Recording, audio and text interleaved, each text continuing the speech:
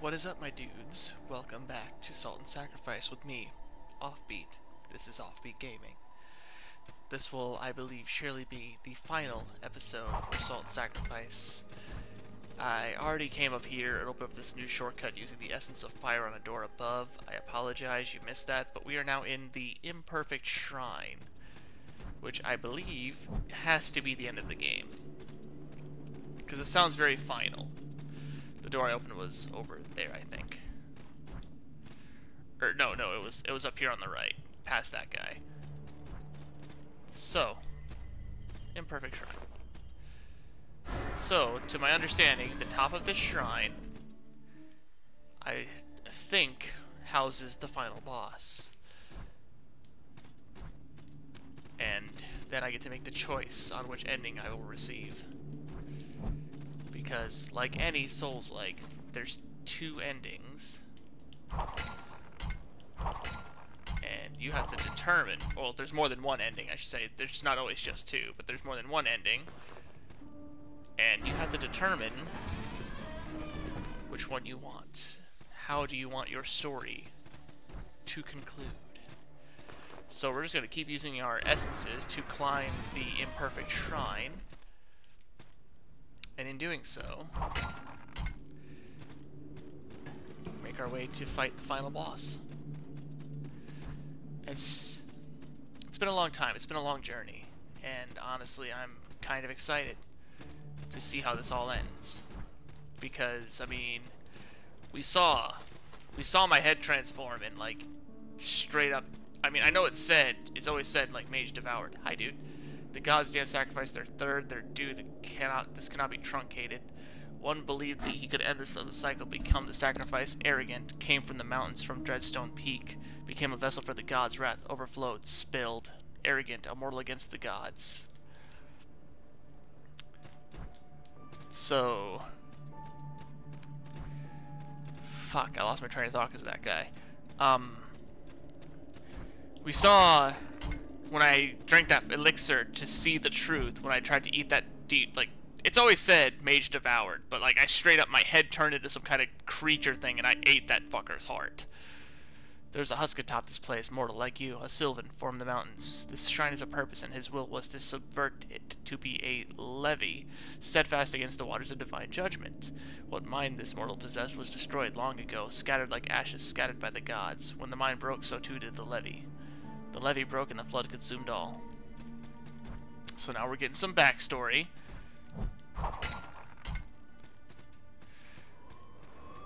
I don't know, for the record, how many attempts this fight's going to take me. I just know that this is the end. Shit, I hate these segments because I'm not very good at them. Oh, thank God. Hey, a place to rest. So up here is door. Okay, so that continues further upward. So what is to the left then?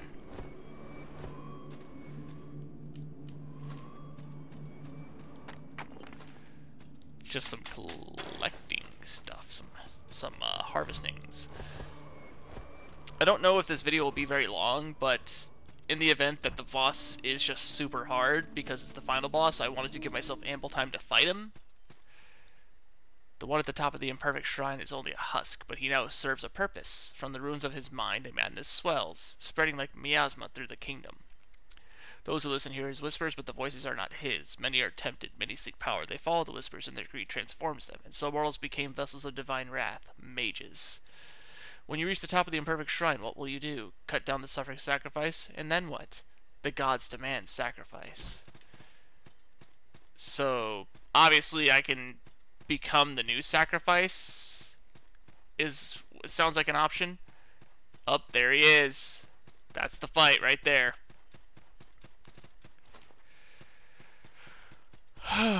Here we go, guys. Here we go. Get down here. The undone sacrifice.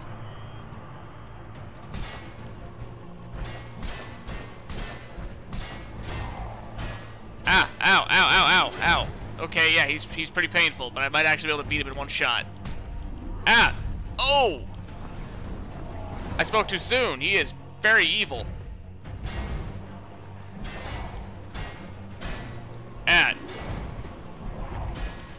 Ah. Suddenly I can't get any hits on him.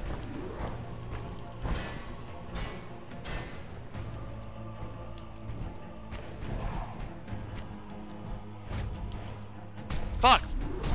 That grab is insanely awful.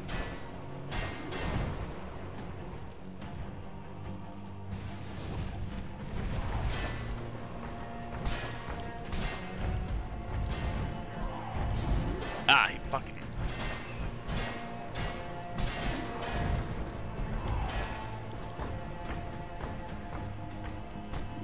Ow!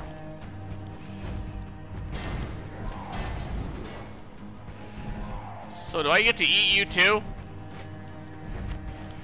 Ow, that grab. That grab. Oof.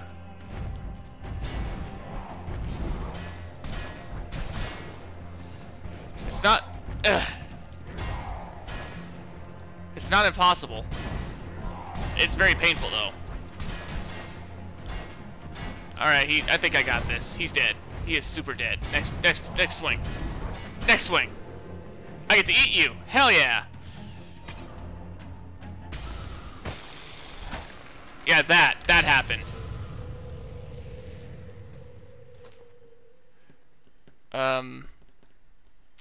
Climb or devour. So climb is to become the new sacrifice, because I will ascend the tree, obviously. I'm gonna fucking eat it. I'm eating everything. Eat the fucking tree.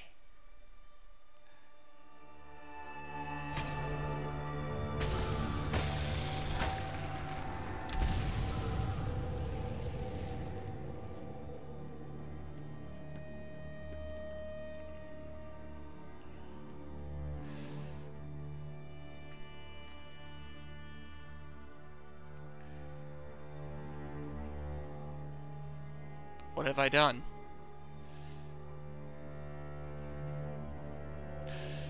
Okay. I did not anticipate to be done with the video that quickly. I expected much more... I expected much more of a fight. I expected much more traversal. I obviously could have finished this in the last... Like, how long was my last video? How long was it? Was I...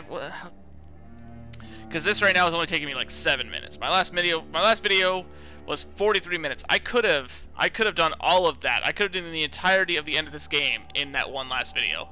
And I apologize. That's unfortunately the risk you take when you get close to the ends of games. But all in all, I'm glad that I could present the amount of time necessary to beat the game in this video. Sorry. Okay. Or no, Sony. I thought that said sorry. That says Sony. Alright, cool. Nice. I'm not an idiot. So... I don't think... I think this game will probably jump right into New Game Plus, so I don't think I can go back and do the other ending without playing through the entire game again, and as much as I would like to do that, I obviously wouldn't be able to do that within the span of my recording times. That said, I love this game. I find it to be a very worthy successor to Salt and Sanctuary. I, at first, was very uncertain how the literally no other way to put this, but Monster Hunter mechanics would play out. In actuality, I wasn't really certain how that would feel in the overall Souls-like setup that we have, but you know what? I dig it. They made it work. They made it all work. So I'm glad I was able to wrap this up, only for the fact that obviously we have Trials of the Dragon King for Strangers of Paradise. I will be picking that up immediately starting this weekend, as well as the Blue Sun DLC for Hellpoint, which I don't know if anyone remembers or has seen my videos of Hellpoint, but that was a Souls-like set in space. where you were orbiting a black hole, causing all kinds of weird, crazy shit to happen, kind of like Event Horizon. And that's all she wrote. Salt and Sacrifice. So look forward to more content. I have a lot more planned. I have a lot more games that I can play, so I'll always have something to post. My upload schedule is kind of spotty. It's just whenever I can find the time to do it, unfortunately. I know I was very regular for a long time, but at this point, I take the time when I can get the time. What else can you do, right? So, thanks for following me on this journey. I hope you love the Salt series as much as I do, and I hope they make a third game. Love you all.